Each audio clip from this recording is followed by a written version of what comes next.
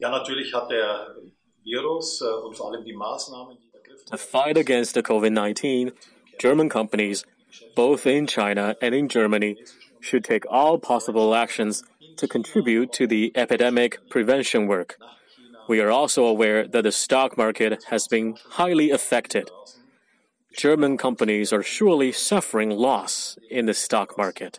China and Germany are mutual important trade partners, which leads to, and at the same time requires, a stable and friendly economic relationship between the two countries.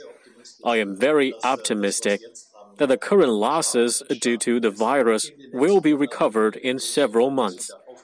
I believe that policies and actions taken by the Chinese government and other European countries' governments are accurate and effective.